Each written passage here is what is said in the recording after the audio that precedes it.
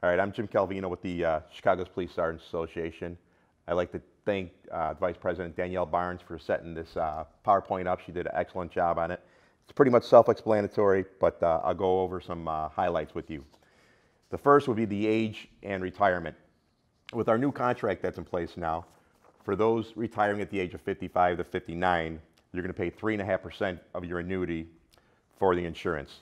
You have to give 30 days notice that you're going to retire, and you can't go before May 1st of the year. For those 60 to 62, you're now going to pay 1.5% of your annuity, and you can go at any time of the year without any notice. And of course, 63 and out is still free. If you're going out underneath the old contract, you're at 2% for 55 to 59, and 60 and up is still free. But if you didn't put your power in, if you're 55 to 59, you missed out on the time on that. The next one is the payout. With taking the insurance in retirement, you have to get your payout in 4 separate years. The first year will be the 1st March of your following retirement. That will give you the numbers on here. You're going to get 20,000 the first year, 15,000 the second, and 1/3 of the remaining.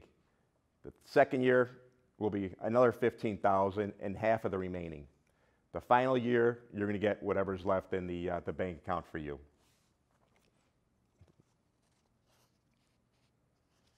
Right here, there's a bunch of bullet points. I think the highest one would be the BIA. They are not going to tell you if you have anything if you just call them. They stopped that a little while ago. HR used to do it. They don't do it no more. So what we have been advised to do is if you want to find out if you have any open numbers or anything that's going to hamper your retirement with your credentials, is do a FOIA on yourself and actually go down to the 35th Street and BIA and request your disciplinary history. Request also any open numbers you have. If that's denied, then you know you have an open number. So you then want to make sure you get a hold of BIA, write them a to from, and try and get your case resolved before your retirement date. Because once you retire with an open number, they can hold your credentials. Stop down at the pension board website. There's a bunch of information they're going to need you to get. Fill that all out. Your dependencies, birth certificates, marriage certificates, they're going to need all that stuff. The next one's going to do after you submit the PAR. Again, it's pretty much self-explanatory. Danielle did a great job on it.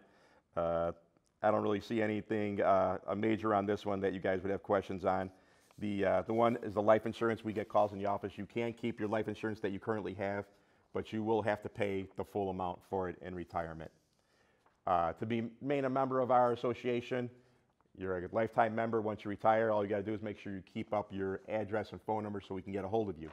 If you want to throw an email, that's even better for us. All right, again, this is some stuff for your children when you retire. With the insurance, they get kicked off at the age of 26. You got to give the benefits office their Social Security, the birth certificates. Again, I already told you about our membership. The PBPA membership is with the state. You have to have 20 years as a dues-paying member. If you don't have all the years, then you can buy the remaining years at $24 a year to make up. They give you a death benefit. It starts out at $1,000 for anybody below 70 years old. 70 and up is $500. If you're under 70 and it's accidental, it's $2,000. If it's a line of duty death, it's $3,000. And as you see, FOP remains $65 a year if you want to do it when you retire, but you have to do it before you retire. They won't allow it after you retire. You got some stuff on here for the IROC. Make sure you do that. Make sure your credentials, first of all, that's why you want to make sure at BIA that you have no open numbers because they can hold it for you. I'll give you a couple of seconds to read all that stuff. Your Blue Cross Blue Shield or the HMO cards. If you have a appointment or anything right after you retire, it's probably going to get denied when they go to payment because they're going to be using the wrong number. It takes about a month, month and a half to get your new numbers, so let your doctors know or your hospital know that when they submit the bill, it will most likely be denied, but they have to give it underneath the new number and it will get paid. You're still covered. Here's a bunch of phone numbers for you guys. The pension board, Nationwide, you got to give them a call, let them know you're retiring. You can also ask about the first payment when you retire, how much you want to defer right away. There's our state, which is the Illinois Policemen's Benevolent and Protective Association. You want to give them a call to find out how many years you have as a due-paying member. And then HR, Central Timekeep, you want to give them a call to make sure that they have the proper amount of time on there. Sometimes they have you in the wrong pay grade, a step raise, or you're missing time. And again, there's our personal information. Any questions or anything like that, I know I went kind of fast. Please give us a call. It's a lot easier to talk one-on-one to specifics. The phone number there is 773-376-7272. Thank you guys and enjoy your retirement.